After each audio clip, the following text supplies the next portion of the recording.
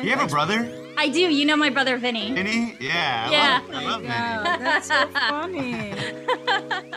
I'll tell him this happened. Yeah, tell him I say hi. Preeti! Hi, how Hi. are you? Good. How are you? What a surprise to see you. Listen, I had to. I'm so obsessed with this show already. It's so good. Oh, thank you. That means, listen, you get it. You're legit. You've been there from the beginning. So that means a lot that you love it. That's so great.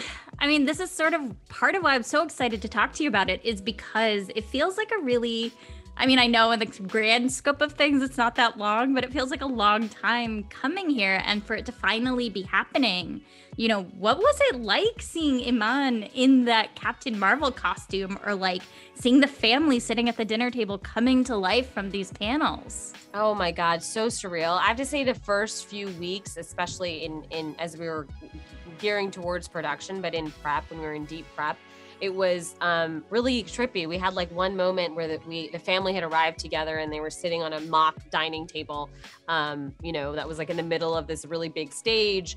And they were just sitting and chatting, and I was like walking up to them and I was like, wow, this is the Khan family. This is crazy to me. Like, and I'm sending pictures to Willow and I'm like, this is real. This is crazy. So for me, that was in itself like one of the trippiest things, and seeing Iman in the Captain Marvel costume was so cool, and she was so excited, and of course seeing her in the official Miss Marvel costume, like so many little moments like that, which I feel like are like, burned in my core memories that I'm just never going to forget.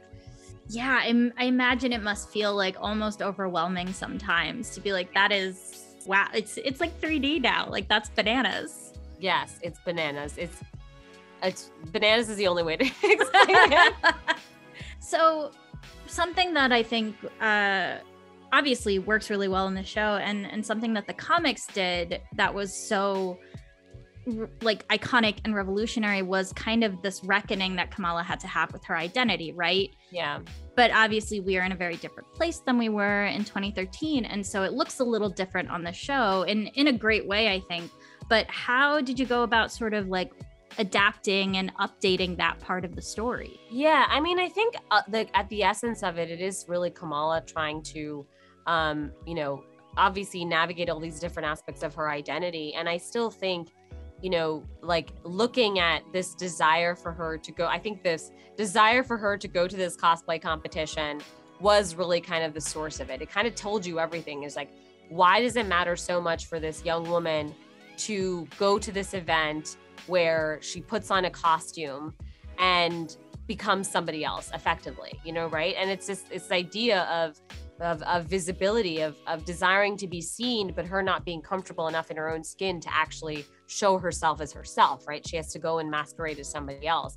And I think that actually complemented the comics really well, because that's what the comics did, right? The first time that she gets power, she transforms into Captain Marvel, right? So that says kind of also it's a very, to me, actually, it's quite similar. I kept thinking a lot about that, of like, okay, well, in the comics, she looks like Carol Danvers. What are we trying to do? And so that's something that we try to inject in some of the ways that when she first gets powers, how does she use them, and how does she kind of masquerade as something else, and then sort of everything that comes from it. Something that I'm excited to see where it goes is this, focus on mothers and daughters and the legacy of generational power and pain, and kind of how that intersects with the marvelness of it all, right? Yeah. Like that's something that's so wonderful to see. So can you, I know that we're only 2 episodes, we can only really talk about 2 episodes, but just sort of how it was writing that in, how it was working that in with Kamala's story, and what that's been like. Yeah, I mean, I think what is so great, I think also is very true to the comics, was about sort of these relationships with her past. Like, I think the bangle always represented that, that beautiful moment where, Bruno gets the bangle from Muneeba, and her telling her where she got it from her family. And I think that was really the core of what made the comics really special, and something that the writers and Bisha really pulled out into the story. That's really the first thing that I remember calling Bisha after I got all the scripts. And I was like, Bisha, this is the story. I was like, the story is about these women. I was like, the story is about what, the legacy that they've kind of inherited from one another, and also and the pain and the trauma that has been inherited and how that affects their relationships and their dynamics. And I think exploring that is going to be very, very interesting and very subtle and simple. And I think that's really what we wanted to kind of play around with in the show is telling that story, especially because we don't often see, I mean, certainly you're not seeing stories of young people of color, but certainly not like women, there's not many stories of young women of color, young Muslim women of color. That's something that we were really excited to tell, that female perspective. Yeah, seeing that conversation around the dinner table where they talk so frankly about partition and the impact it had was, I don't think I've ever seen anything like that on Western TV. Yes, just you wait, Henry Higgins, is all I'm going to say. I want to say like how incredible it was to see this multifaceted, authentic version of this family on screen. Just absolutely meant the world to me.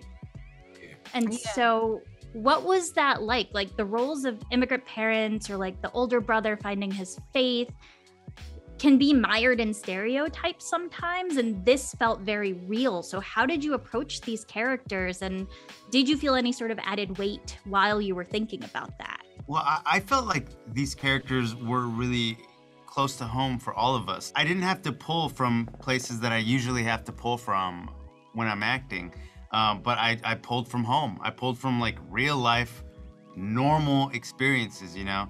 What do you guys think? Yeah, absolutely. I mean, we, Muneeba is that South Asian mother. There are variants, there are more lenient ones, there are stricter ones, but the prototype is right there. And I mean, we all are South Asian, whether we were raised in this country like Saagar and Iman, or we were raised in Mumbai like Mohan and I.